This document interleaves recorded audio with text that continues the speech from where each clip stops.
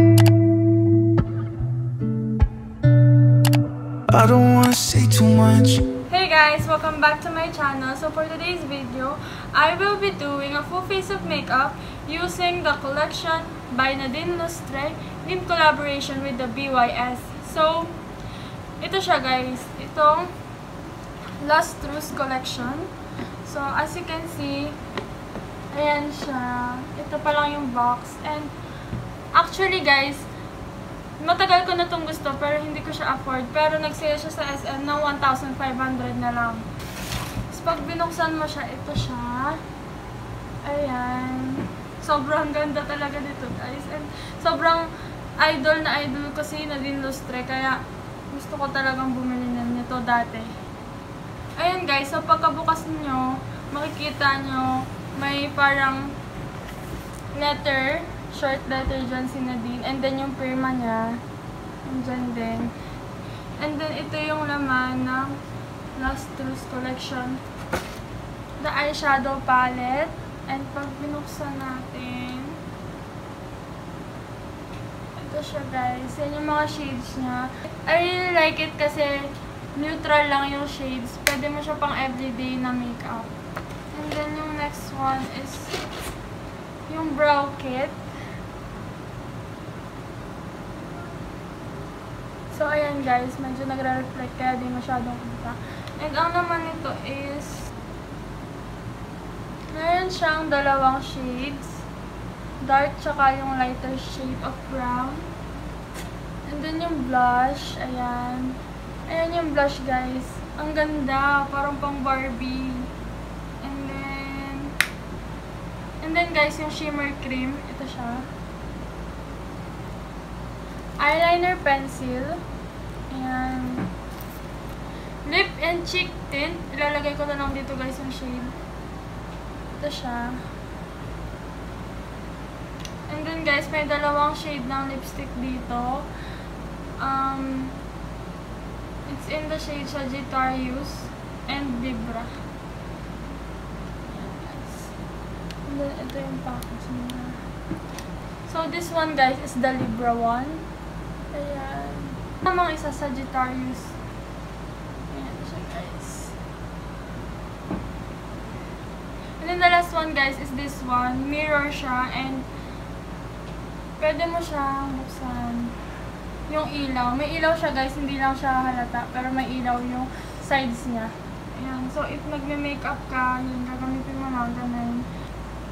So guys, ang first one na gagawin ko is mag-apply muna ako ng base. Ang gagawin ko lang na base is tinted moisturizer. So hey guys, ayan, nakapaglagay na ako ng foundation. And then the next one naman is ilalagay ko itong concealer. Ito is Infallible Full Wear ng L'Oreal. So in the shade 306 Nude Beige.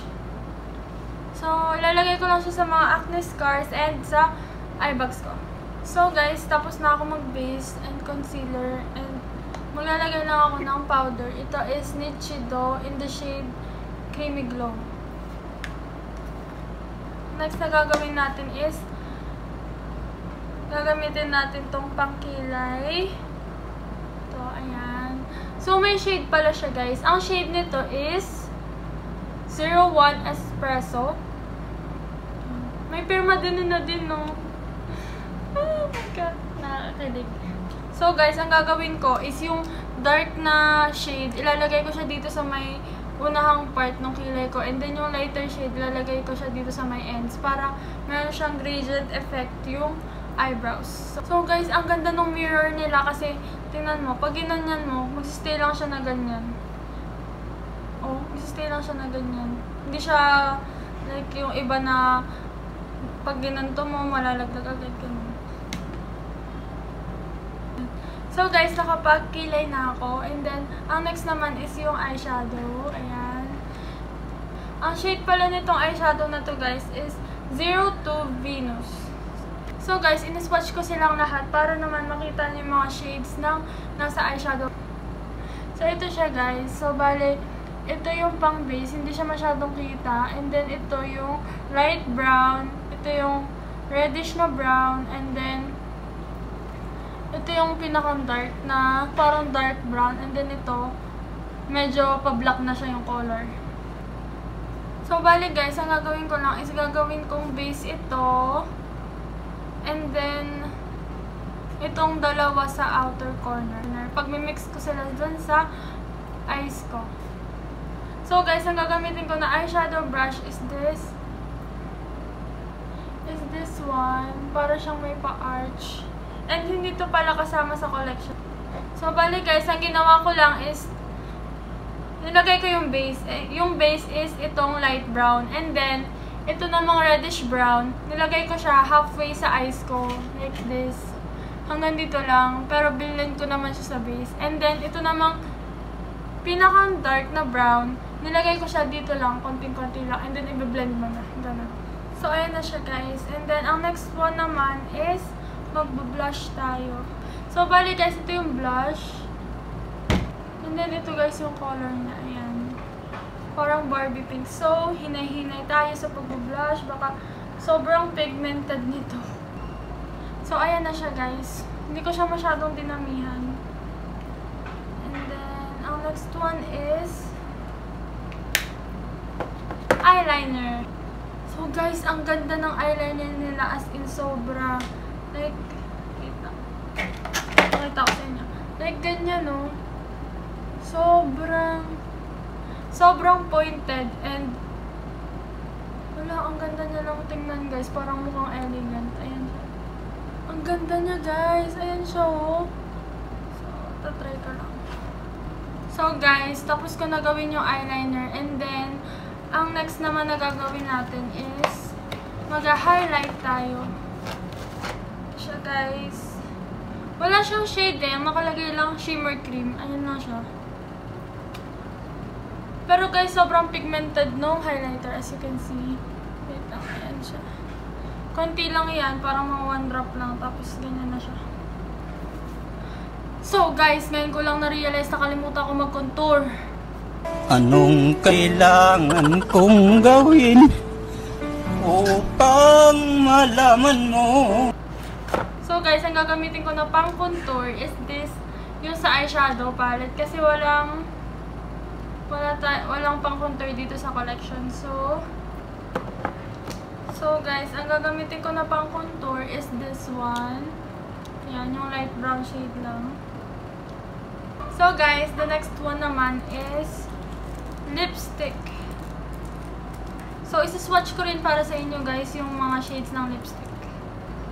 So guys, itong lip and cheek tint, ito siya. Ayan, reddish na pink. And then, ito namang medyo brown, medyo mauve. Is Libra, ito. And then, ito namang isa, itong pink talaga siya. Pink na pink siya. So, bali ang gagamitin ko guys is itong brown para medyo nudish, ganun. Very, very Nadine Lustre. Guys, ang ganda. Grabe talaga. Pag BYS talaga, sis. Ang ganda talaga. So, ito na guys yung final look. It felt good to see you crying again after you left me forever. So good. So, yun lang guys. Ito na yung final look. And thank you for watching this vlog. If you have some suggestions, you can comment it down below on the comment section. And if may mali man ako sa pagme-makeup or something, you can comment it also in the comment section down below. So guys, like this video if gusto niyo mga katulad ng mga gantong videos, yung mga makeup, ganyan. So, that's all for today. See you on my next vlog. Ciao!